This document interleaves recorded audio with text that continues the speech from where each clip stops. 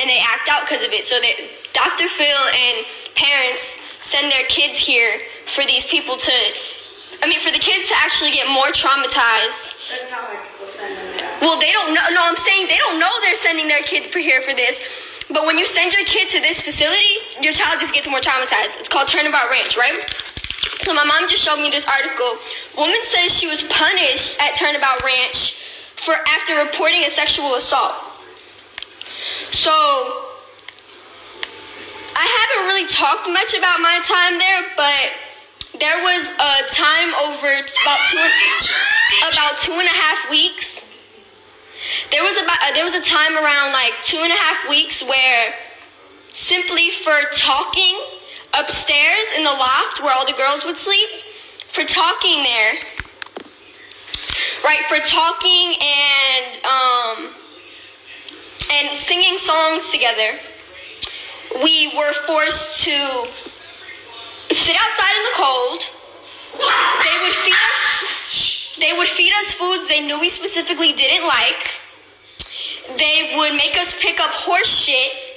They would make us walk an arena. They actually made me walk the arena, me and the other girls, for 5 days straight without letting. Now you're supposed to let the kids, even if they're in trouble, you're supposed to let the kids change their clothes every day, and then they're supposed to shower every 3 days. They did not let us shower. They did not let us change our clothes. I don't even think they let us shower over the whole 2 weeks. They made me walk in the arena, and I got athlete's foot from it. They wouldn't let me change my socks. I got athlete's foot from it, and I had a UTI. I told the nurse I had a UTI from them not letting me change my underwear. I told them I had this UTI, right? I told the nurse, she said, "You're just looking for an excuse to go to the hospital so you can run away." Now, meanwhile, this whole facility is in the middle of Escalante, Utah. And even the hospital, it's a small town. There's only about 500 people that live there. This town is very small. Like I said, it's only about 4 blocks.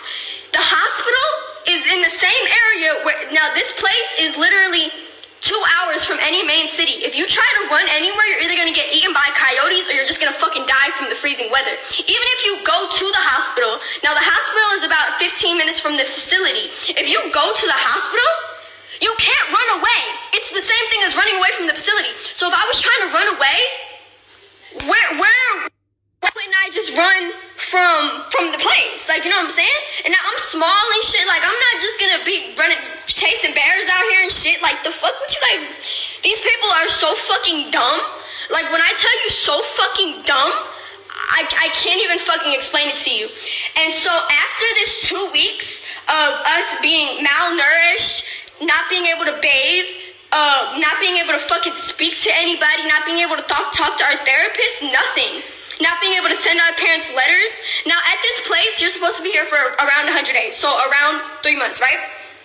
I was extended. I had to stay there for 3 months, for an extra 3 months, for no fucking reason. They lied to my mother, all because the people there seen the Dr. Phil show and knew that I had some steam when I had some steam on the internet. So they wanted me to stay there for an extra 3 months just to fuck with me.